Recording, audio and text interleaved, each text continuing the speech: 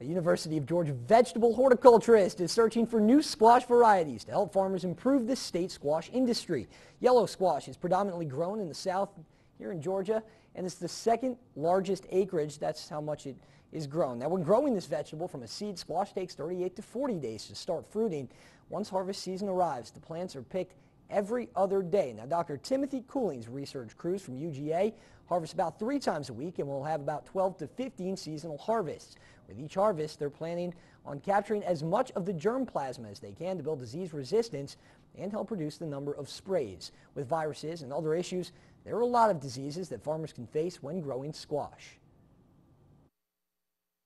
Spring has been fairly good because it's been reasonably dry, but we've had some reports of Phytophthora, which is a root rot in squash. It will actually harm the plant.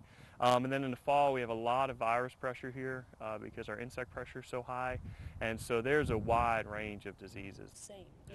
According to the UGA Center for Agribusiness and Economic Development, squash accounted for 2.48% of Georgia's vegetable crop back in 2013 and was grown on over 4,500 acres.